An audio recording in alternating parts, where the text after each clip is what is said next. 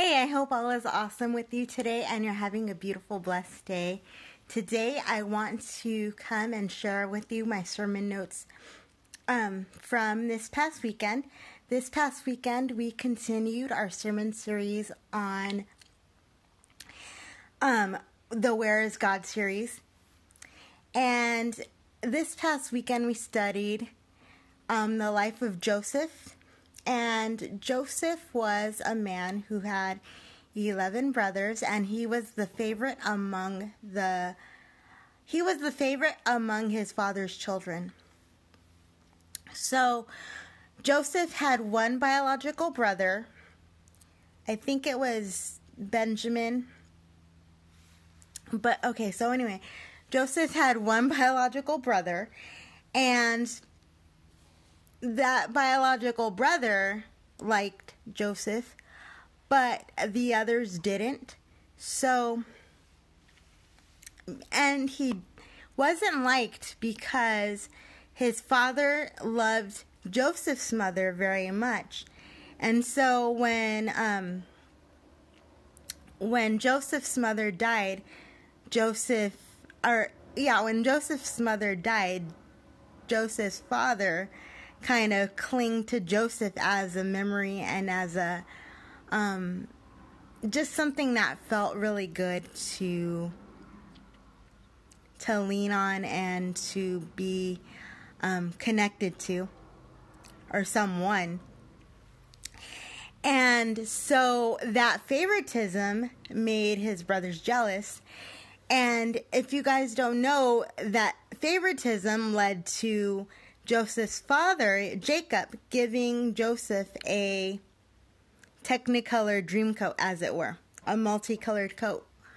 And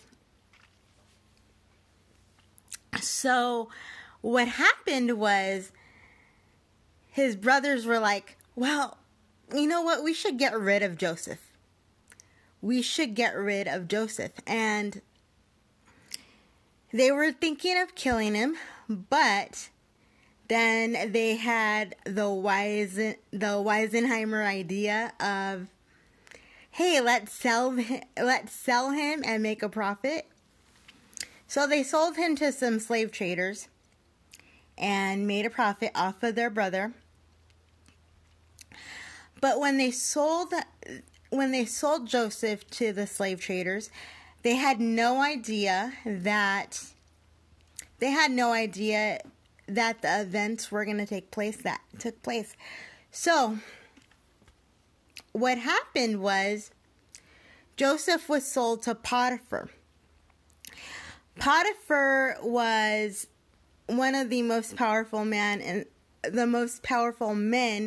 in the world at that time. And he had Joseph went to go live in Potiphar's palace. And Potiphar had a very beautiful wife, and we'll just call her Mrs. Potiphar because we don't know her name. So Mrs. Potiphar was very beautiful, and she wanted to sleep with Joseph. And so she kept propositioning him and beckoning him to sleep with her. And so on the final day that he would not take the bait and he would not sleep with her, he ran because she propositioned him one more time in her bedroom.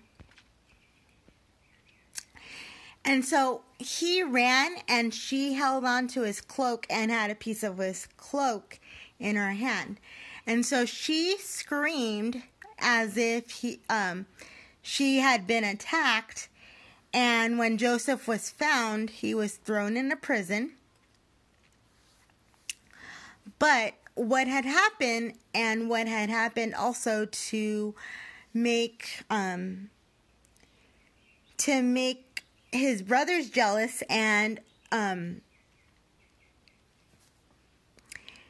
what had happened also to make his brothers jealous and to make them fearful of him in a way, was that Joseph had the gift of interpreting dreams.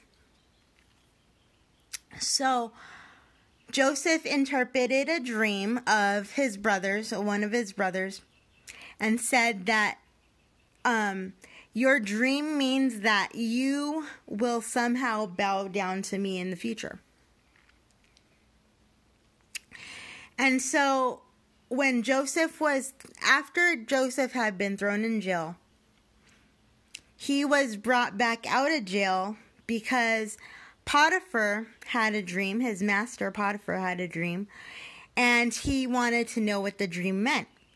And what the dream meant was that that the land was going to go into 7 years of famine after 7 years of being fruitful.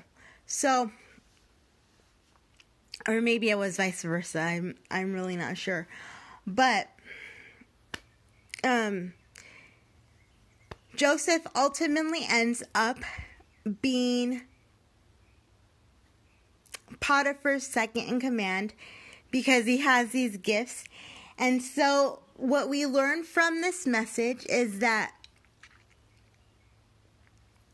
number one, we learn that God was always with Joseph, because the title of this message, I should say offhand, is Where Was God When Life Was Not Fair?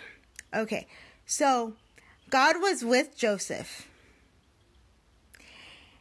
Number two, God was giving Joseph options.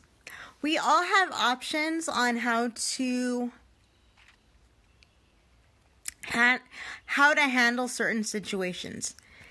Life is going to throw a lot of things at us where we will want to be our worst selves, but we can choose to be, quote unquote, and I know that this might sound cheesy, but we could choose to be our best selves. And I think that God knows that He did not create robots, so He actually gives us choices. What do we want to do in that moment? And number three, God was using what was meant for evil to bring about good. God used Joseph in jail and in the palace in order to bring about good. So that is what I want you guys to take away today. And I'm sorry that I've gotten so tongue-tied on this video. I hope all is going well and you're having a beautiful, blessed day. If you would like, please like and share this video, and I will talk to you later. Love you guys. Bye.